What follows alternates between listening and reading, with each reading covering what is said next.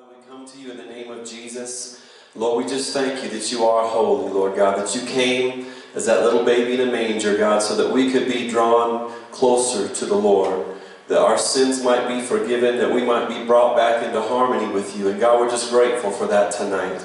We invite your Holy Spirit to have his way in this place tonight. Teach us from your word. Let us leave refreshed. Let us leave changed because of what you would do by your Holy Spirit. We thank you in Jesus' name. Amen, amen.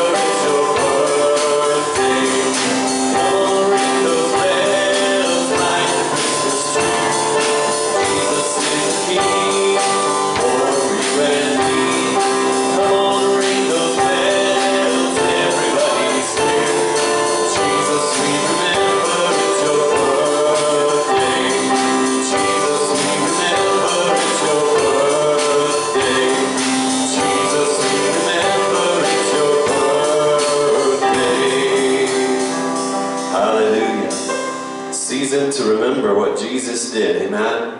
Word became flesh, gave us an opportunity to get back into right relationship with the Lord. Praise God.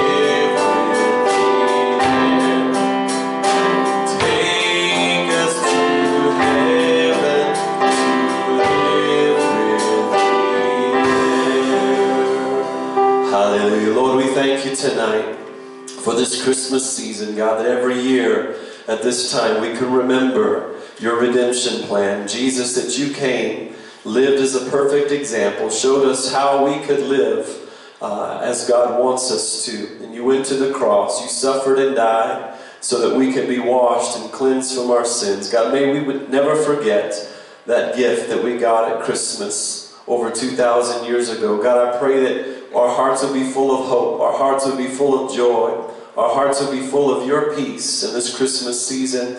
Lord, we just give you this Bible study tonight. Let your Holy Spirit move among us, the Spirit of truth. Help us to see, God, your truth, to have a greater revelation, a greater understanding of just who you are and what you have planned for us. We give you our hearts. We give you this Bible study tonight in Jesus' name. Hallelujah. Amen.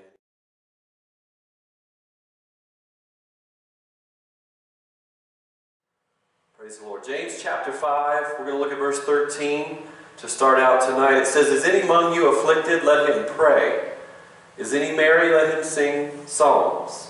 And so we're going to look at this passage. Many of you probably can quote some of these verses. But God's saying there's a remedy. Amen? There's a remedy for our sin-sick souls. God can forgive us because of what he did at Calvary. But there's also a remedy for sickness and disease. There's a remedy for when we're not whole in mind or body or spirit. And God wants to tell us about that tonight and what we're going to look at in our packets. All right? So let's pick up in the packets here. James chapter 5 verse 13. "Is any among you afflicted? Let him pray." That should be our first response when we're facing affliction, when we're facing adversity in our lives. We don't run to Dr. Phil, we don't turn on Oprah or call 18 of our friends and get their advice. It says if you're afflicted, you should pray. And God wants to teach us about prayer and how it relates to divine healing. A lot of times people today are not receiving healing, not because God is not willing, but because they're not what? Praying. They're not asking God. And that's the method that God has chosen to bring about healing, is oftentimes through prayer, asking him for that wholeness, for that touch in our bodies. And so when we're afflicted, we need to pray. The heading refers to trouble of any kind. All right? Just how valuable is prayer? Ask yourself that tonight. Just how valuable is prayer to you, to your peace of mind, to your wholeness in body and in spirit? All right? The child of God should readily know and understand just how valuable and important that a proper prayer life actually is. If Jesus, who was the Son of God, right, the Word become flesh, if Jesus had to pray, how do we think we can eliminate this all-important principle and privilege? He came to do the will of the Father by the help of the Holy Spirit, but by example, he went off into a mountain to pray many, many times. We can read it in the Gospels. Power, virtue, a healing anointing had gone out from him, and it would make him weary, and he would have to go get refreshed as a man, as the Son of Man, in times of prayer. And if that's what would happen in our Lord's life, then we ought to realize we're going to need to be people of prayer as well. All right? Prayer is the greatest privilege afforded the child of God. Without a proper prayer life, it is impossible for one to have a relationship with Christ. In fact, one of the great works carried out in our lives by the Holy Spirit is to help us to pray. Have you ever been in a situation where you just don't even know what to pray? Because it's so overwhelming, it's so much bigger than you? Well, God says there's good news. He sends His Holy Spirit, and the Holy Spirit can pray with groanings which cannot be uttered, it says in Romans chapter 8.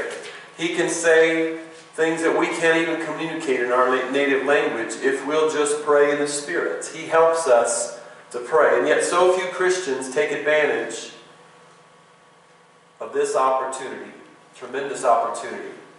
We need to look at prayer not as a chore, not as something burdensome, but as an opportunity, a privilege, an avenue where we can communicate with God and have our needs met. Amen? have healing take place. Afflictions should put us upon prayer, and prosperity should make us abound in praise. If we put that into practice, we'd have less pride. We'd have less arrogance dominating our lives. If when afflictions come, we started to pray, and when prosperity came, we always gave God the praise for His blessings, then we would keep things in the right perspective. Times of affliction should be praying times. Amen? It is necessary to exercise faith and hope under afflictions. And prayer is the appointed means both for obtaining and increasing these graces in us. If you want more faith and you want more hope, then when the affliction comes, when the trouble comes, when the adversity comes, don't raise your fist at God and say, why? But say, God, teach me. Lord, I'm crying out to you in prayer. I've got to have you. I need faith and hope. God says He'll answer us. He'll help us.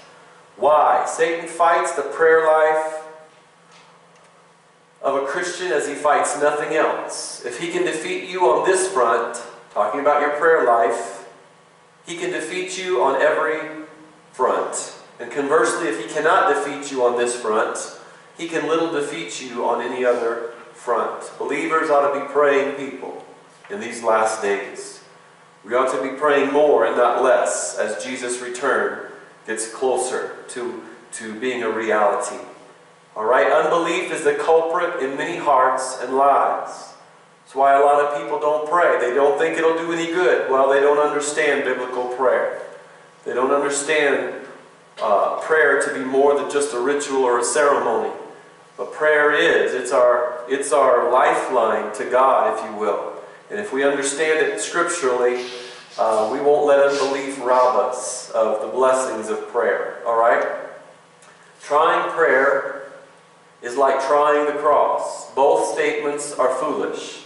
It's like saying, I've tried breathing. Right? You have to breathe. It's something that's necessary. And prayer is that necessary to a believer, to a Christian. It ought to be. The cross is that necessary. You can't be saved. You can't have the blessings and the benefits, the harmony with God without the cross. And prayer is just as important. So trying prayer is a foolish thing to even say. We are not speaking of such as a ritual or ceremony, but rather communication and fellowship with the Lord. Alright? And healthy prayer is a two-way street, right? We be still sometimes, Psalm 62:3, and we know that He is God. We let God speak.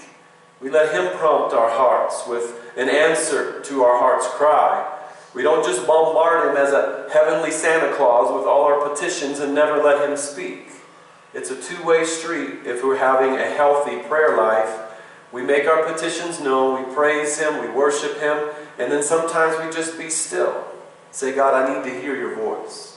And as Elijah found out, it's not in the hurricane, it's not in the loud noise, it's not in a flash of lightning or the rumbling of thunder. Sometimes it's just a still small voice that God speaks to us. And if we're listening in prayer, He'll speak to us even today in 2019. Alright? Petitions and praises. We should take every single problem to the Lord, no matter how large or how small it might be. We should ardently seek His leading and guidance in all things.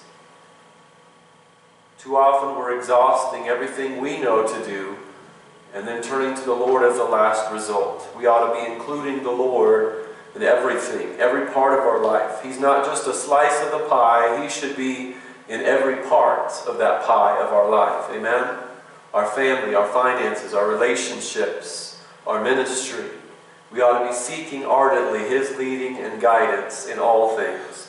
Most of all, most of our praying should be taken up with praise to the Lord, especially considering His great goodness to us, which comes in an uninterrupted flow. God's good to us not because we're worthy, right? He's good to us because Jesus is worthy, and we're placing our faith in Him. Amen? And that's why we have an uninterrupted flow of goodness, is because God is not blessing you because of you. He's blessing you because of Jesus and your faith in His only Son. And we need to remember that. Keep our faith there. It comes uninterrupted. Our petitions should be small in number, while our praises should be many. And when He does answer, do we praise Him? When He does hear our hearts cry and bring relief, bring comfort, bring an answer to those prayers, we ought to be quick to give Him praise. Amen? We ought to be quick to testify to others of what God has done.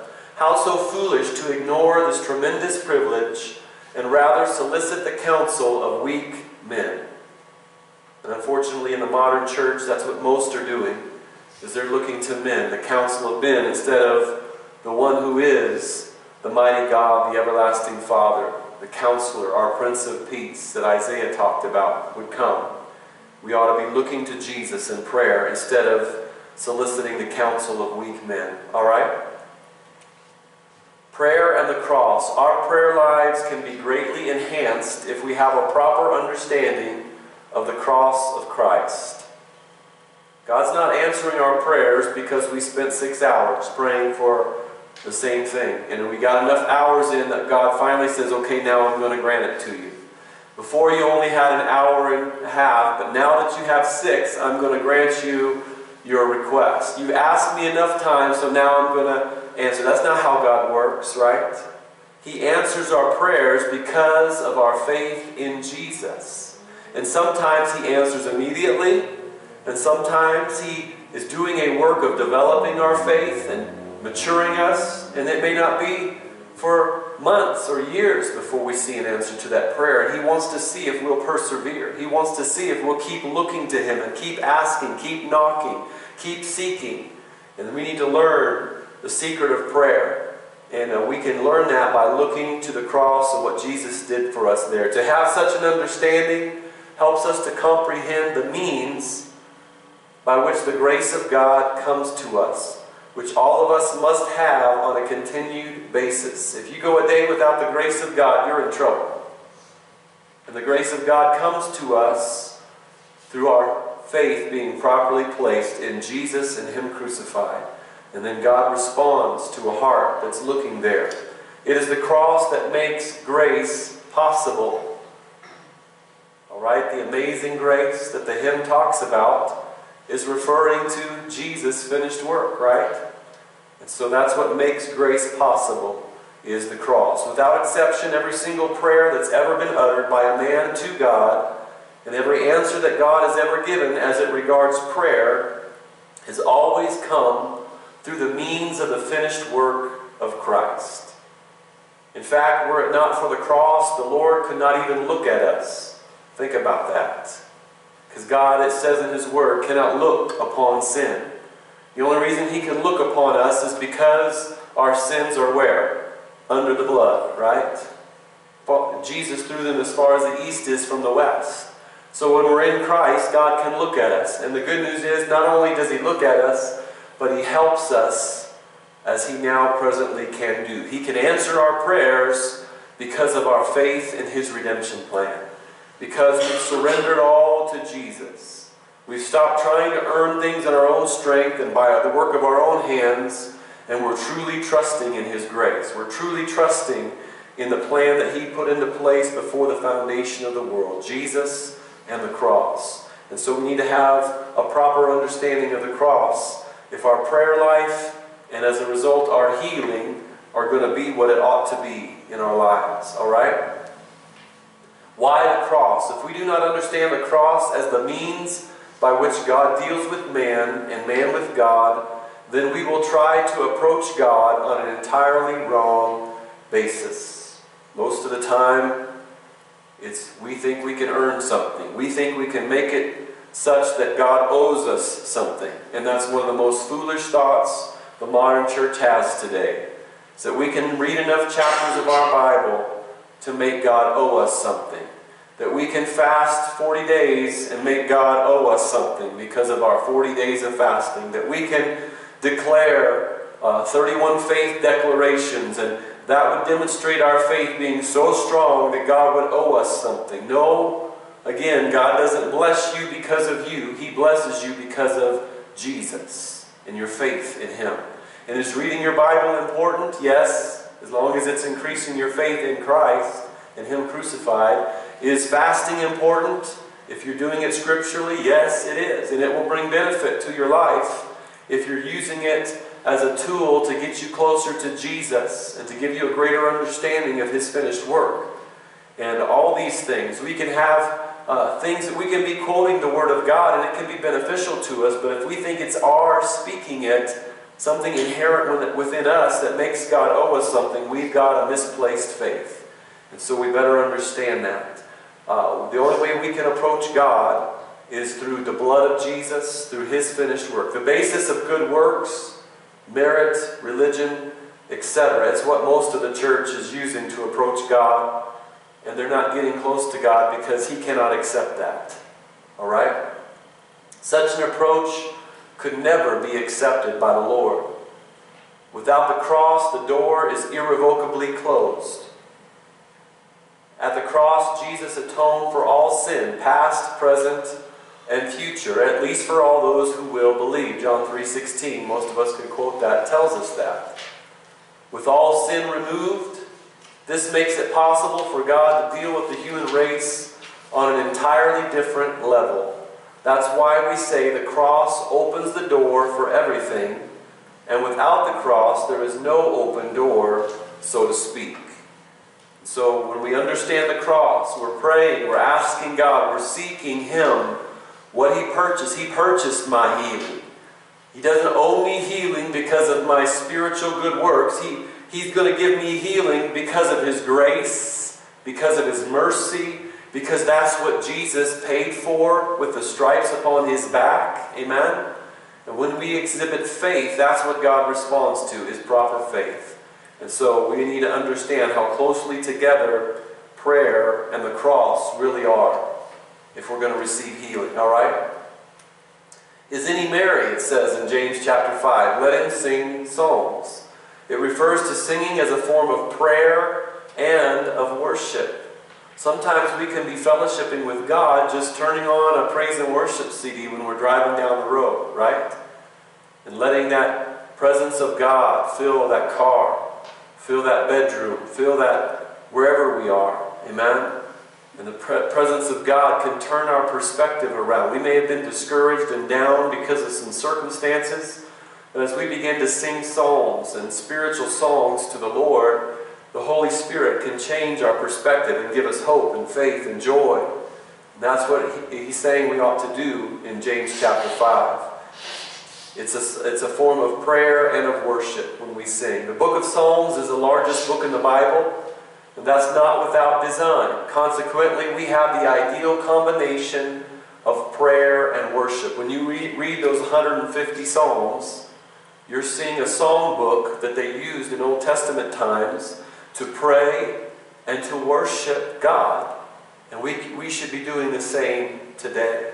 Using music, using praise and worship as a way to fellowship and communicate our heart's cry to the Lord. Alright? I think the Holy Spirit is telling us that if there would be more singing of psalms and spiritual songs, there would be less trouble. Sometimes we're sick, and what we need to do, even though we don't feel like it, is begin to praise the Lord. Amen? Sing psalms and remind God that He's our healer. He hasn't forgotten. It's usually us that needs to be reminded. Amen? But when we begin to sing praise and worship to God, the enemy gets blown to pieces, doesn't he? He's thrown his best that he can, trying to make us sick, and we begin to praise God anyway. And that's how a lot of times we can get free. We can get the healing and the wholeness that we've been seeking the Lord for. We can find relief for the trouble and the affliction that we're in when we begin to sing psalms and spiritual songs, even in the midst of our battle. As much as Satan fights prayer, he as well opposes proper scriptural worship and praise. He wants to keep you busy so that you don't have time to pray. He wants to occupy your mind with everything else so that you don't praise and worship God as you should regularly. He wants to do that. He fights it. In the creation of music, one might say that the Lord designed it as a trinity of melody, rhythm, and harmony. Melody, rhythm, and harmony. The music that God created has all three of those elements. If any one of these three is perverted, it becomes impossible to worship. Alright? We can probably all think of a time when someone was doing their best to play the drums, but they weren't very good at playing the drums, and you couldn't clap, you couldn't worship God because the rhythm was off. And that's kind of a humorous example, but God designed music to have these three parts. And so if any one of these parts is messed up, perverted, and sometimes the enemy is intentionally trying to pervert those three things, then it's hard to worship God because it's not what God intended music to be. Alright? Contemporary music corrupts both the melody and the harmony. There's a lot of contemporary music it's very difficult or impossible to harmonize to. And we ought to realize there's something wrong. There's another spirit oftentimes behind that music other than the Holy Spirit. We should only want music that's going to help us to be in harmony with God and to be able to be in right fellowship with Him. Alright? If Satan can pervert the music of the church, he has destroyed the church. That's one of the great things that we can do when we come together as a body of Christ, is praise and worship the Lord together. Amen? Have His presence moving among us. And so, of course, Satan wants to pervert the music of the church. Regrettably, he has perverted the music of the modern church. A lot of the music in the modern church says, look at me, look at me, look at me. It's nothing more than entertainment. And what the music ought to say, according to Scripture, is what? Look at Jesus. Look at Jesus. Look how holy He is. Look how worthy He is. Don't forget that it's all about Him and it's not about us. That's true praise and worship. Alright, James chapter 5, verse 14, the next verse. It says, is any sick among you? Let him call for the elders of the church, and let them pray over him, anointing him with oil in the name of the Lord. Alright? It's giving us instruction. Is any sick among you? The question refers to physical illness of any nature. No, the Lord doesn't need help from anyone, but He does use doctors and nurses as He uses many things. We ought to be thankful for that. However God chooses to bring healing to us, we ought to thank Him. Amen? So often we just want an instantaneous healing, right? As soon as we speak the words, we want to feel a lightning bolt go through us. And we have a sudden change in our physical condition. But rarely does that happen, right? It doesn't always happen that way. But God brings healing in many other ways. He brings healing by having the elders of the church lay hands on us sometime. A brother or sister in Christ who's mature in their faith, praying the prayer of faith when you're sick. And God uses that as an avenue for healing. So, too often in the modern church, people are not coming to church when they're sick, staying at home, and they're not receiving the benefit of James 5:14, having their brothers and sisters in Christ lay hands on them in the name of the Lord, anointing them with oil, and seeing this as an avenue for healing. He uses doctors and nurses as well. Technology, we ought to thank God for that. Divine healing refers to being healed by the Lord as a result of believing prayer. We are a church, we are a body of believers who believes in divine healing. It didn't go out with the first century church. We believe that God still responds to a prayer for healing. Amen? We have testimonies in our church of people being healed of cancer. We have testimonies of people being healed of all kinds of sicknesses and diseases. We believe God still touches His people in that realm and illnesses in 2019. All we have to have is believing prayer. Alright? To the degree that we misinterpret the Word of God in any respect, to that degree we will suffer some loss. Alright, the Scripture tells us that the Holy Spirit will guide you into all truth. What the problem is, John 16:13, what the problem is we've got the devil sitting on our shoulder lying to us, right? Telling us that we're just going to have to settle with that sickness, that problem in our bodies, that struggle in our minds where we're not whole, where we're not where we should be in our spirits. Oh, we just have to settle. Nobody cares about that. You just need to keep that to yourself. And we need to be yielded to the Spirit of truth so He can reveal truth to us. What does John chapter 8 say? You will know the truth, and the truth will make you what? Free.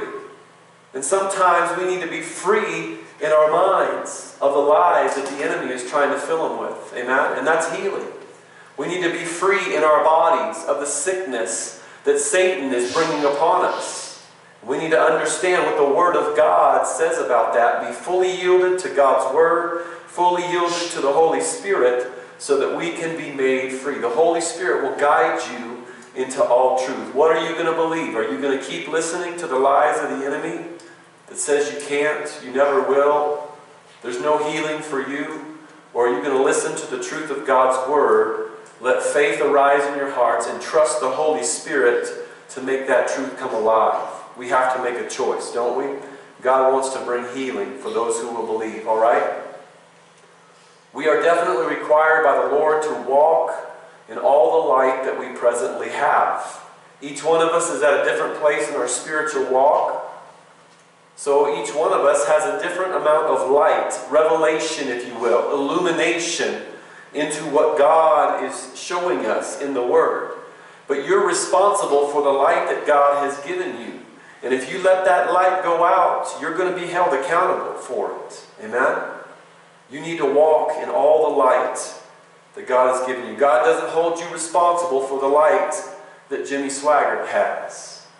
God doesn't hold you responsible for the light that Gabriel Swaggart or Lauren Larson or Bob Cornell or whatever other preacher that we respect and honor might have. He holds you responsible for the light He's given you, the revelation, the illumination He's given to you. And He uses these men and women of God to help us. But we need to walk in the light that we presently have. Every believer should study to show yourself approved unto God, a workman that needs not to be ashamed, rightly dividing the word of truth. God, I want to know your word more so that I can receive healing, so that I can receive through prayer, God, the answers that you want to bring to my troubles, to my affliction, to my adversity. If we choose to stay in darkness, then God can't help us. But if we say, God, I want all the light that you want to bring in my life, and we pray, we seek Him in that way, God, I want to know the truth of your word. He's going to reveal it to us. Amen? And that's what we ought to be seeking Him for. All right? Sickness and faith. A certain woman's only son was sick. Look at 1 Kings 17. 1 Kings 17. In verses 7 through 24. Let's look at that story real quick. It says this, and it came to pass after a while that the brook dried up, because there had been no rain in the land. And the word of the Lord came unto him, saying, Arise, get thee to Zarephath, which belongs to Zidon, and dwell there. Behold, I have commanded a widow woman there to sustain you. So he arose and went to Zarephath, and when he came to the gate of the city, behold, a widow woman was there, gathering of sticks. And he called to her and said, this is Elijah, Fetch me, I pray you, a little water in a vessel that I may drink. And as she was going to fetch it, he called to her and said, Bring me, I pray you, a morsel of bread in your hand. Verse 12. And she said, As the Lord your God lives, I have not a cake, but a handful of meal in a barrel, and a little oil in a cruse. And behold, I am gathering 2 sticks, that I may go in and dress it for me and my son, that we may eat it and die. And Elijah said unto her, Fear not, go and do as you have said, but make me thereof a little cake first, and bring it unto me, and after make for you and for your son. And for thus saith the Lord God of Israel, The barrel of meal shall not waste, neither shall the cruse of oil fail, until the day that the Lord sends rain upon the earth. And she went and did according to the saying of Elijah, and she and he and her house did eat many days. And the barrel of meal wasted not, neither did the cruse of oil fail, according to the word of the Lord, which he spoke by Elijah. And it came to pass after these things that the son of the woman, the mistress of the house, fell sick. And his sickness was so sore that there was no breath left in him. And she said unto Elijah, What have I to do with you, O thou man of God? Are you come unto me to call my sin to remembrance, and to slay my son? And he said unto her, Give me your son. And he took him out of her bosom, and carried him up into a loft where he abode, and laid him upon his own bed. And he cried unto the Lord, and said, O Lord my God, have you also brought evil upon the widow with whom I sojourn by slaying her son? Verse 21, And he stretched himself upon the child 3 times, and cried unto the Lord, and said, O Lord my God, I pray you, let this child's soul come into him again. And the Lord heard the voice of Elijah, and the soul of the child came into him again, and he revived. And Elijah took the child and brought him down out of the chamber into the house, and delivered him unto his mother. And Elijah said, See, your son lives. Verse 24, And the woman said to Elijah, Now by this I know that you are a man of God, and that the word of the Lord in your mouth is truth. A miracle, amen? God answering and bringing healing. We can see a connection between sickness and faith. Many view sickness as punishment for sin. And there is a basis in the Bible for that view, at least in some cases.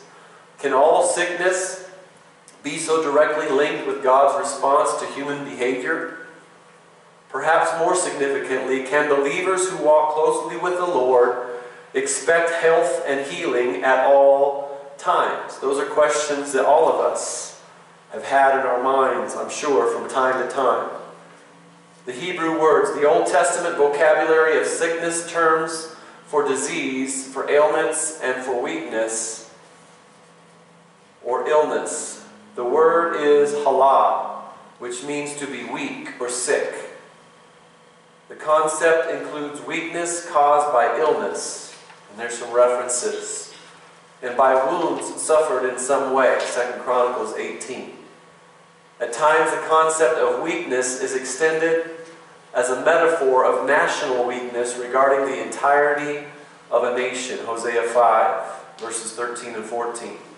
Sometimes God looks on a nation and he says the whole head is sick, the whole place is messed up. Isaiah talks about that. But weakness, a lot of times, in our spirit, in our mind, in our body, is referring to sickness and disease that God wants to heal and he wants to make whole. Sickness can also be a matter of the heart and portray mental and spiritual anguish. Psalms and Proverbs and Song of Solomon, there's some references there that talk about that. The Hebrew word for health is rapah, and it means to heal or to make healthy. In contrast to weakness, God says, what? There is strength. In contrast to debilitating illness, God's word says there is health and there is wholeness if we'll just believe Him. Amen? If you look at the Old Testament, the covenant of healing, we can see some things. Look at Exodus chapter 15. Exodus chapter 15, verse 22. We can see that God had a covenant of healing with the children of Israel way back in the Old Testament.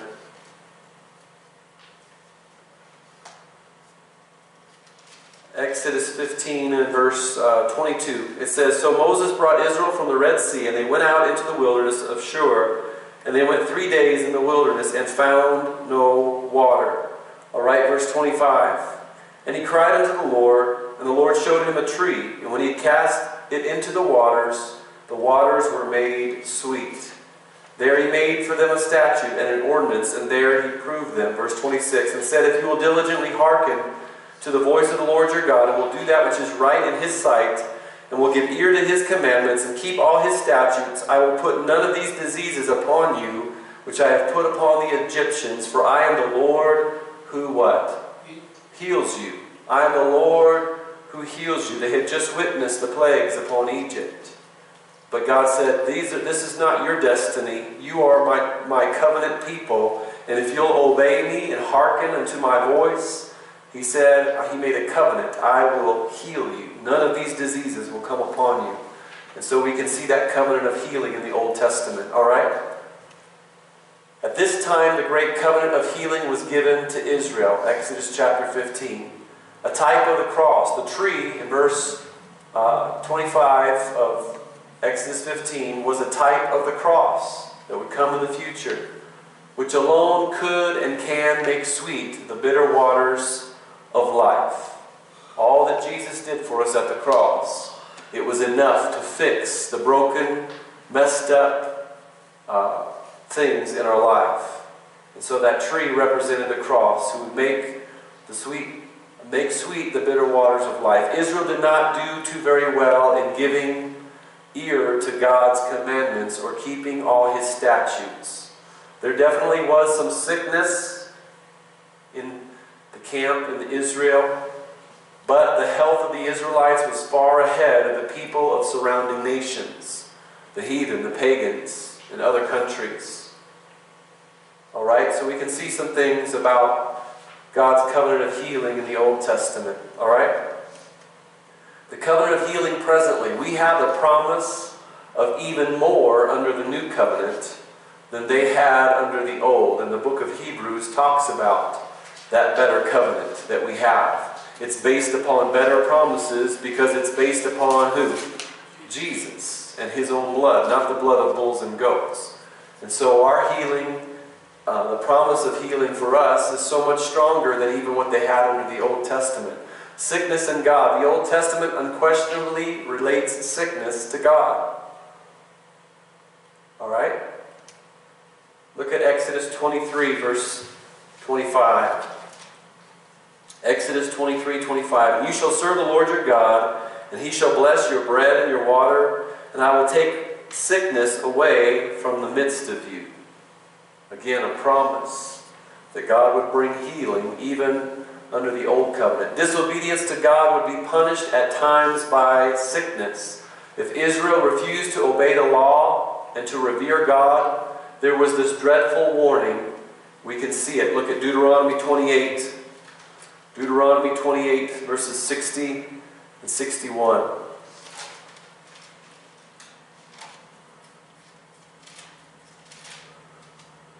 Most people associate Deuteronomy 28 with all the blessings that it talks about, but God also talks about the curse of disobedience in that same chapter.